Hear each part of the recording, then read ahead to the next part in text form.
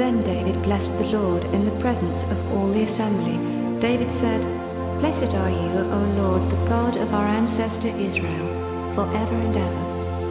Yours, O God, are the greatness, the power, the glory, the victory, and the majesty. For all that is in the heavens and on the earth is yours. Yours is the kingdom, O Lord, and you are exalted as head above all. Riches and honor come from you, and you rule over all. In your hand are power and might, and it is in your hand to make great and to give strength to all.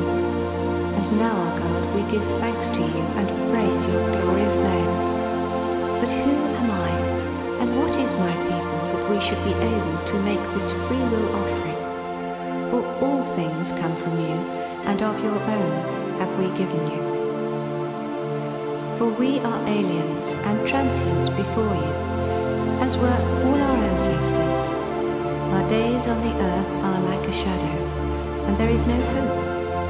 O Lord our God, all this abundance that we have provided for building you a house for your holy name comes from your hand, and is all your own.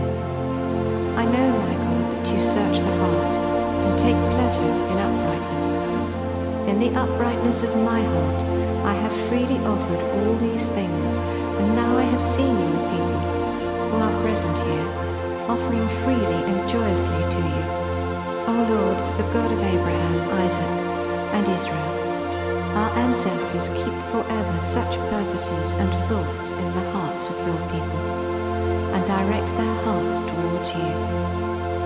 Grant to my son Solomon that with single mind he may keep your commandments, your decrees, and your statutes, performing all of them, that he may build the temple for which I have made provision.